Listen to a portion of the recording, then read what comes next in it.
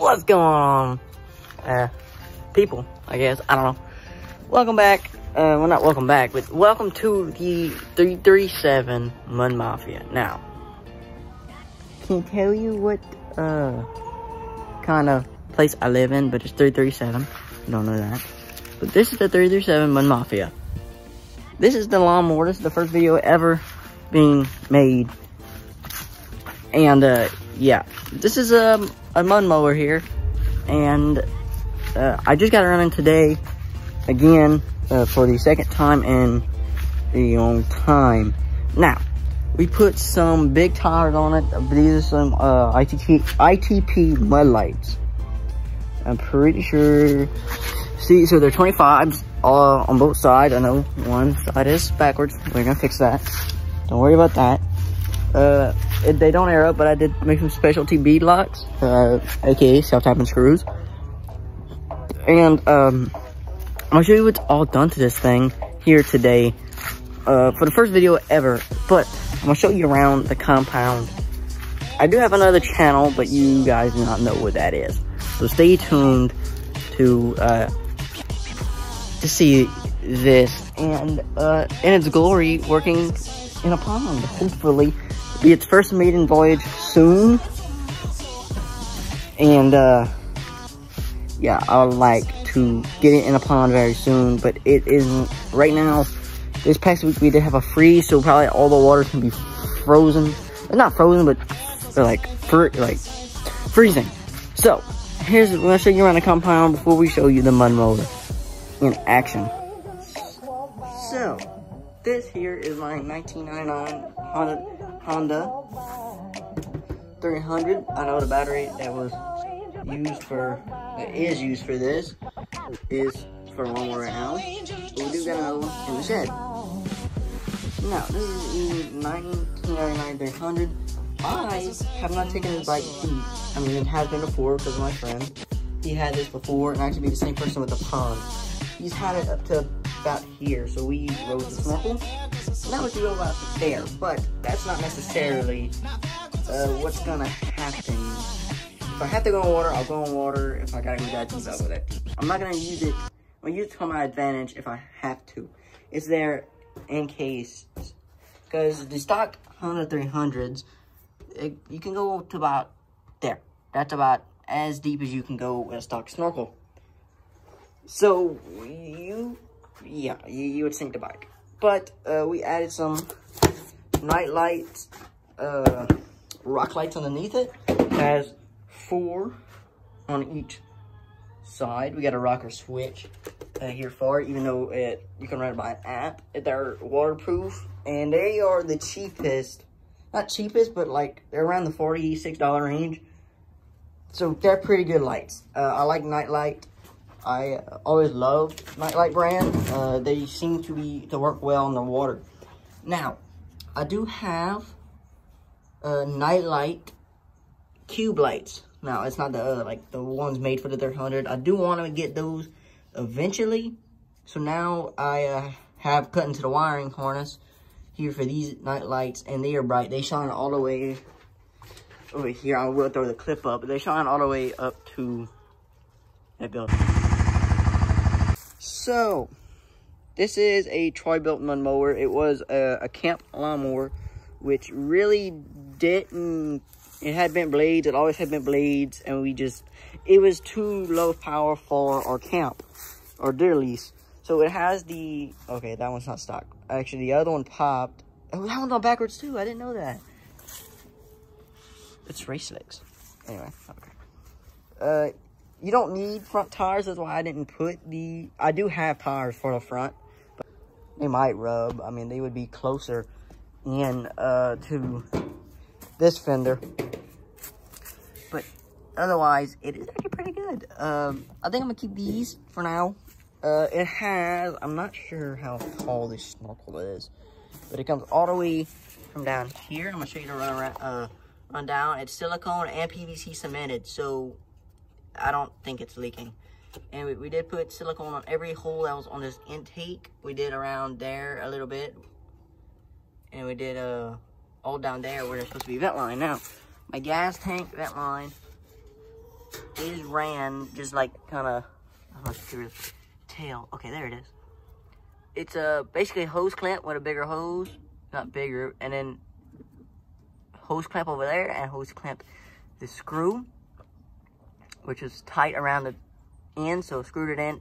Then I did that, and then I put some silicone around it, and you probably wonder, is it gonna breathe? Oh, it'll breathe, trust me. How you gonna fill your gas if you can't get your snorkel off?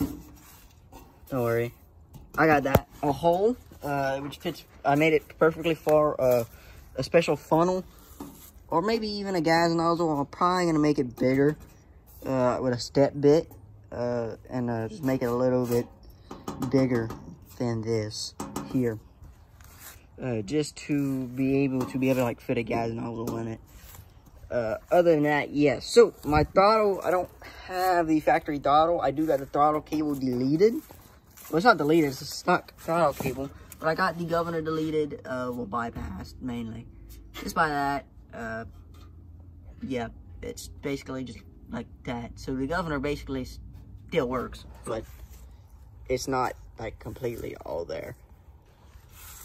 It's not completely all there. Now, I had an up pipe which came up, but they had too much carbon monoxide coming in your face. So I went ahead and I put it like this, just facing the ground. I want it to go out and under, but I don't have enough pipe to do that, so it's staying like that. The headlights, they don't work, so I'm not worried about headlights. But the hood's custom. I just custom cut it out. I have no breathing area because I'm gonna try. I might take off this fan. Sure, but if you're wondering how I get the hood off, they got these two bolts down here and over there. You just unscrew them and you basically just lift the hood up. Basically all you do. Now, for the tire setup, if you want to know how I did the tire setup, don't worry about that. If you want me to know how I did the tire setup, all I did was weld it. Basically, my cousin, well, I didn't weld it. I can't weld it. My cousin welded it with his dad's welding machine, and he'll probably be in some of the videos. They got one tag, that tag, and they got some more on the other side. I'm pretty sure, yep, see, he tacked them here.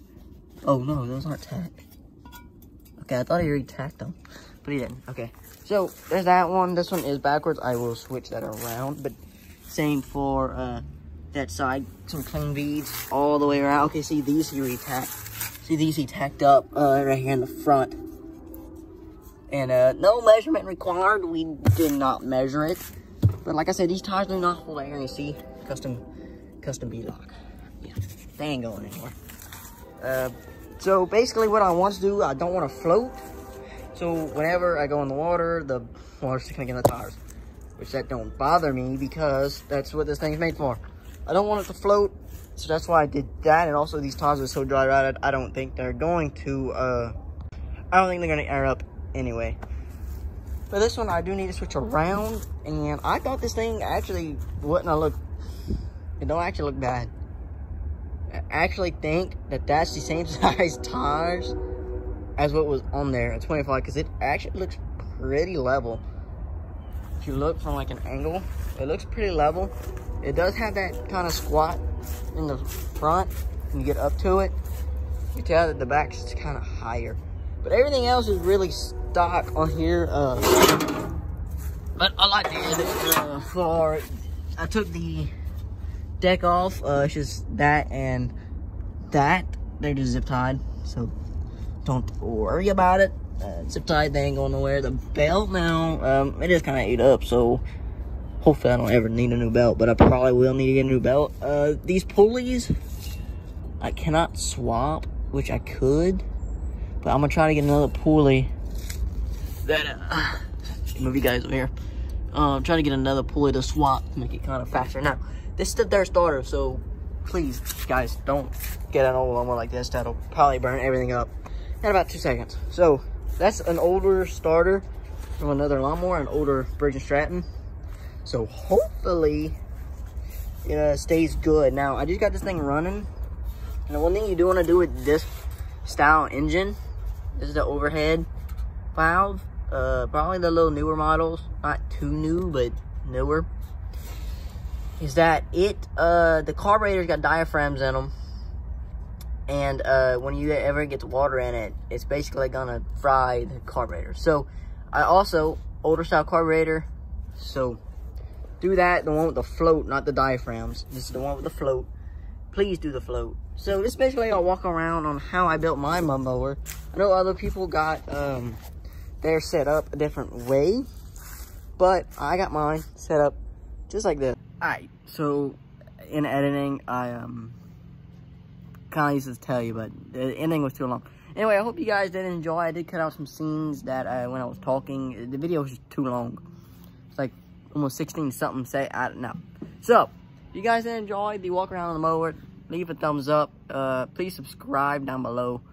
But thank you for watching. I'll put in the snorkel tutorial in the seconds of the video in the description. So go ahead, like the description, and I'll see you later.